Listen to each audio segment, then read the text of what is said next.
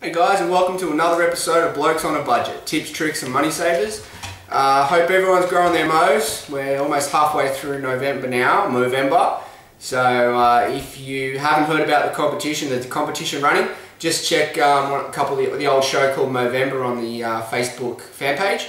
Or if you can't find it there, just go to YouTube, type in www.youtube.com/blokesonabudget and look for the Movember one. I'll tell you all about it. Today I thought I'd do another product review, and this time it's on the, come here, come here. Test drive the Staffordshire Bull Terrier. This is my one. Her name's Mia. Mia's about 2 years old, and I got her from a friend of a friend who knew somebody who worked with someone that lived below a person who this dog was bought for, a 22-year-old guy. Someone bought it for his birthday. He's a flight attendant and lived in a 2-bedroom unit with no balcony. So that's how I got her. She was free. That's the best way to get a dog.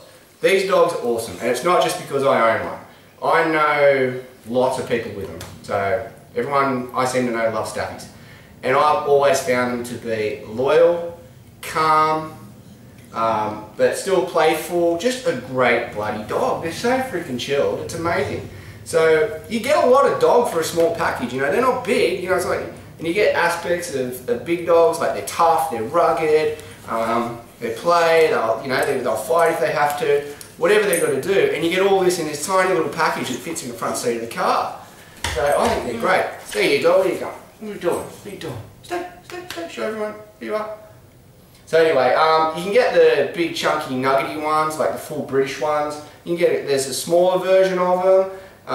She's supposed to be half American, half English Staffy, and I think that's about right. That's probably pretty much what she is. So, now she's been off the lead her whole life, and not because I trained her to be that way, mainly because she didn't want to go more than 4 meters away from me. She's been good like that the whole time. So I do put her on a lead if I'm walking around, you know, people, so they don't freak out, not for her benefit, for them. And I heard, when I researched them after I got her, that the reason they're so loyal, they were actually, you know, one of those fighting dogs, is they were so good in the ring because they were so loyal, you know, they just pretty much die for their master or whatever. And she's great, she just wants to be around the whole time. I've had other, like my kids' friends, they just want one, they just want me and they want her.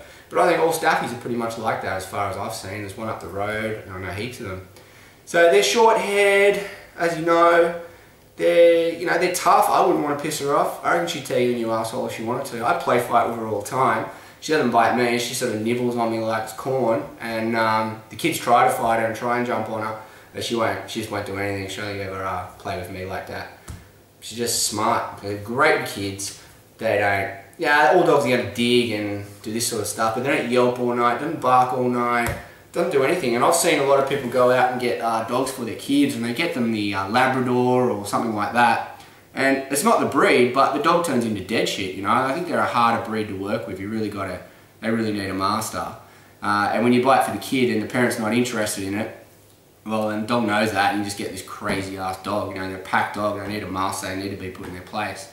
But similar sort of stuff I've seen with Staffies. Staffies are sort of just left to their own devices. Still pretty calm sort of dog. They can be fat and lazy dogs, or they can be full energetic dogs like she is. Like, I gotta walk her with a bike, you know, I can't exercise her enough. She's insane.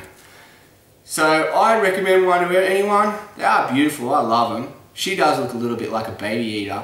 The young bloke that works the Lebanese bloke works in the fruit shop down the road, he loves her. Brings it down and it's like, oh man, that dog's so sick, I want to get one of those, looks like a tiger. And he starts telling me how he wants to buy a tiger, like a real tiger and shit. But you can get them, obviously you've seen them, they're in the black, the white, the brindle, same brindle as mine, which is that sort of gingery brindle. Obviously the pure blue ones or the pure tan ones, they're really expensive, but they're a beautiful dog too, they're gorgeous, I love those ones. So I'd suggest one for anyone. You know, I can pick her up, she gets a lockjaw, I can swing her around, she's great, easy to carry like that actually. Awesome dogs, so very manly. So if you're in the market for a dog, I get one of them.